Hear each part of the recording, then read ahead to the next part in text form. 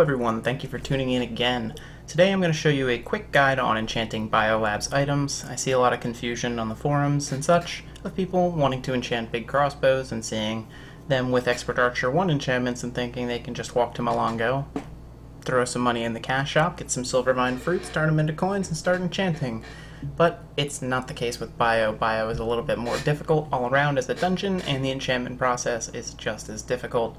With a much higher break chance than Malongo's 0%, you have two separate break chances because you need to separate your items for enchantment.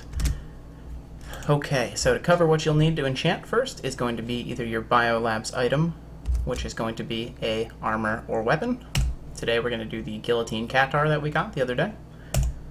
But it can be basically anything that you get from Biolabs or that you get from the Biolabs quest turn-in. If you're crazy enough, I don't know anybody who has, but show me an enchanted gold decoration and I will just die. But armor enchantments aren't that great, except for magic defense, but are you really going to risk 2 bill to try to get 4 magic defense or 8 magic defense on that headgear? I don't think so. Okay, well, getting off topic. The items that you'll need are the armor or weapon you wish to enchant, and your stacks of 10 Bloodthirsts and or Will of Warriors. Will of Warriors will have a 30% chance to break your item, and Bloodthirst will have a 20% chance. But they are unique to each slot they enchant, so you can't just go in here with 20 Bloodthirsts and have a better chance. You have to use both of them. So, once you have all your items, head to Light Halls and Slums, and go to the top corner, just like you're walking into Bio 2. So for that, you will need to open up the Biolabs quest before being able to enchant items here. Head into the sewer, make sure your item is equipped, and talk to the sorcerer whenever you are ready to go. We'll slow down the chat window so you can get an idea of what to select. First selection is "Here you are, sir." That means you are ready to go with your items. It's a little sparkle in his eye. Select your weapon or armor that you wish to enchant. Select the item that you wish to use to enchant. For some reason, I always choose Bloodthirsts. I guess since it's a slightly higher % chance, I'll get to at least see an enchantment before I destroy it with Will of Warriors. Advise him to carry on, that you've made up your mind.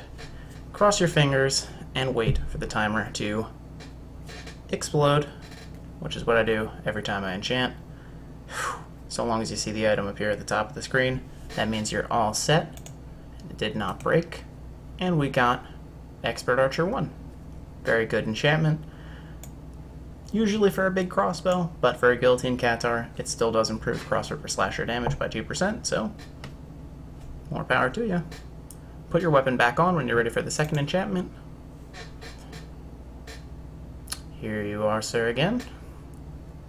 Select your item. And select the Will of Warriors that you wish to use for the 30% break chance. We are ready to go. Sure, carry on. Cross the fingers and hope with the load bar. I feel like we're in Prontera. Waiting for an armor to explode. But we've got it. Guillotine Katar has survived the second enchantment, and it is a green one, means Fighting Spirit. Fighting Spirit 1 could be Fighting Spirit 2 or 3. Haven't gotten those myself personally, but Expert Archer 1, Fighting Spirit 1 is a mighty fine Guillotine Katar. So, if you have your own bio items that you wish to enchant and couldn't figure out how, just grab yourself some cheap Bloodthirst and Will of Warriors and head down to the sewers and talk to your friendly sorcerer and hope to RNGesus that they do not break. Alright guys, thanks again for watching and sticking around.